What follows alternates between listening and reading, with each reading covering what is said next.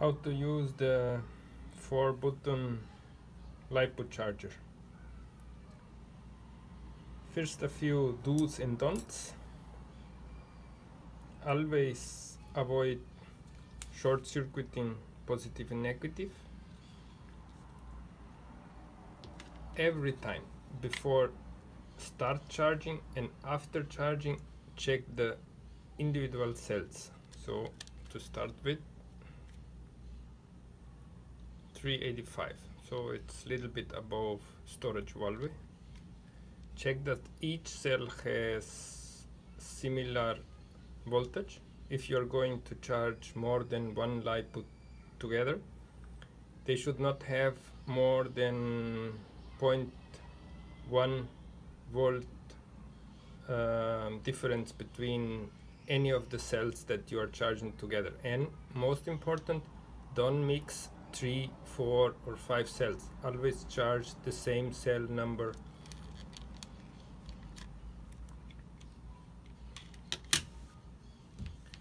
Next, I think I left the charger without the connectivity, so you should have something like this. This should be one end connect to this side, firmly inserted. The charger on the other end, there is only one plug that fits, but it should be the 6S one. Pay special attention because those connectors have some guide tips that you inserted correctly. And now another is pay really close attention that you have red, and insert the red in the positive one and the black in the negative one. Do this before you plug the charger in the main line and before you plug any batteries in the balancer. Next, let's see if I can fit both. So this should work, I hope. I recommend always first plug in the charger in the main line.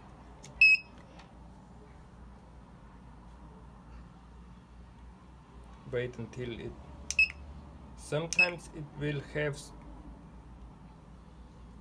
let me try to focus this a little bit better.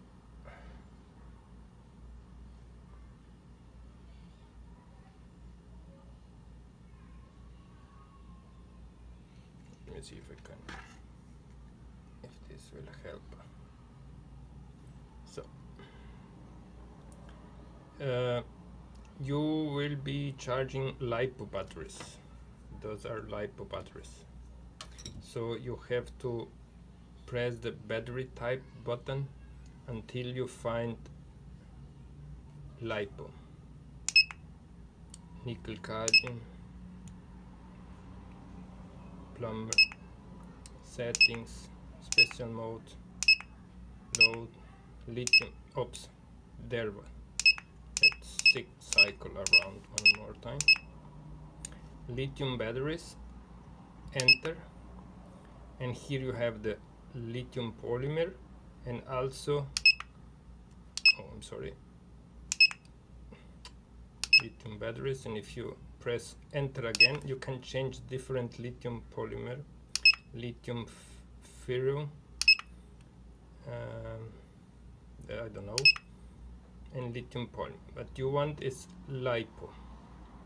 Then you press enter, and here you can change the amperage that you will be using for charging. As I mentioned the other day, always check your batteries.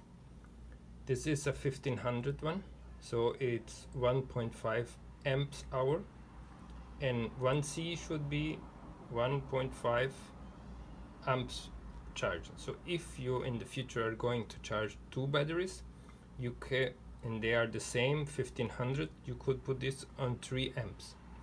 But I always recommend charging it at the lowest possible rate, so if you have a little more time, this will help in the battery life. So we have 1.5, okay. This charger automatically detects how many cells you will be connecting, but some chargers you have to select the cell number, and I always recommend using balance charging.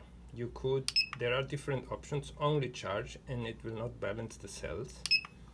Fast charge, I never use it, but you could use it, it will charge faster, but battery life also gets affected. Storage, it will try to put the battery in storage value. So if the battery is above storage value, it will discharge, or below it will charge until storage value. And this is discharge. Remember, this will heat up the charger a lot, so let it on a surface. You should always charge on a surface that is not flammable. And discharging is slow, really slow. Discharge is automatic. This will cycle, it's kind of a recover process. It will go until maximal voltage, discharge, charge. Monitor is for checking, and balance charge. This is what you should be using. So have it connected. Let's see if I can focus this in any way.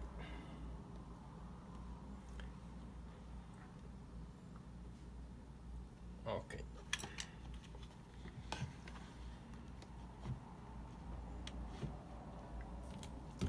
Always first connect the main battery connector.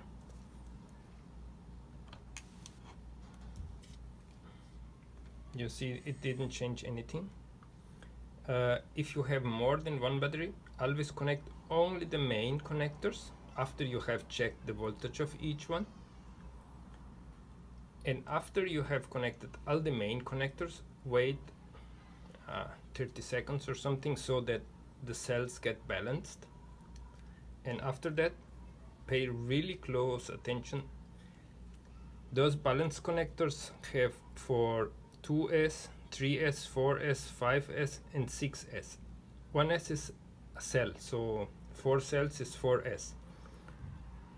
I regularly use 4S, so I have extension leads here, so it's easier to connect, but you could also connect it directly here if you wanted.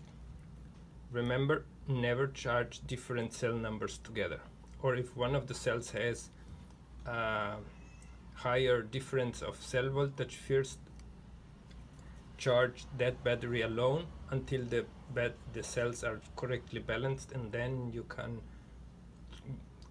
charge them together again. So connecting those, also always pay attention that you connect those wires correctly, so red with red, or paying attention at those leads. As soon as we connect this here, the balancer will automatically detect that we are using a 4S battery, so the nominal voltage is 14.8 volts. Here is a nice trick. This charger, before you start charging, if you hold the stop button for, I think it's 5 seconds, it will go in a monitor mode, so it will read. So this works if you're using one battery, because if you're using more than one, will do the average of all the batteries. So the input voltage from the main line is 12.59. The battery voltage is right now 15.42 volts. You can press decrease and increase to see different options. The first one is internal resistance. This should be always very low, so 10 or below. Sometimes I have some LiPOs that are around 30, but they recommended it, but I never really pay much attention. And if you press the increase, you get the each cell voltage reading. So this charger is very precise. If your cell meter isn't reading correct, this is a good way to check each cell. So back to start charging. Check again if you have the correct amperage for the charging, and if it did correctly detect the cell number of the battery. Sometimes if you have a broken lead of the cells, it could detect it wrong, so pay attention. And hold it for 3 seconds. It checks the battery again and would start charging. It's a LiPO battery, 4 cells. It's charging at 1.5 amps. The actual voltage is 1554. It's balanced charging. This is the amount of milliamps that it has stored in the battery and the time. You can press increase and decrease to see some statistics. So to the right you can monitor each cell individually while it's still charging. If you don't touch anything for a few seconds, it will go back to the,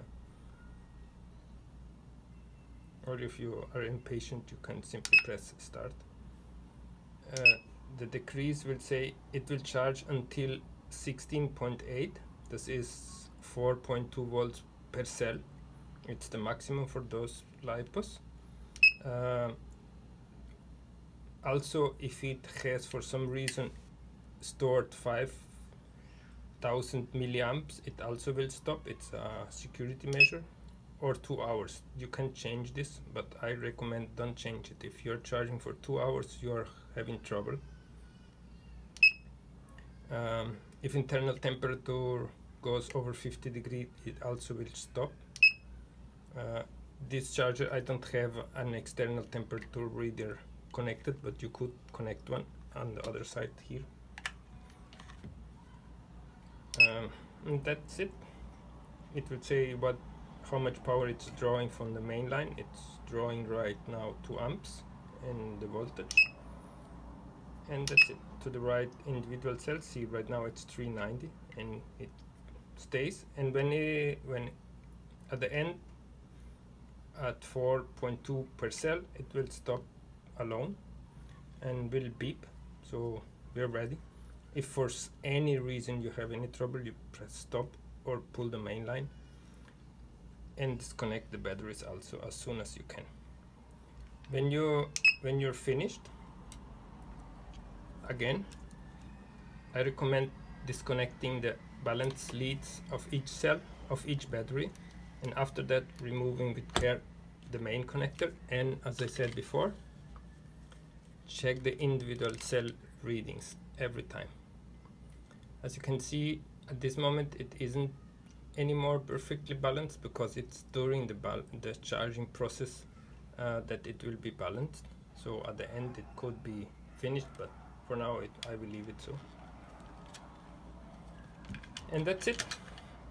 Hope you don't burn your house and you can enjoy many years of the hobby.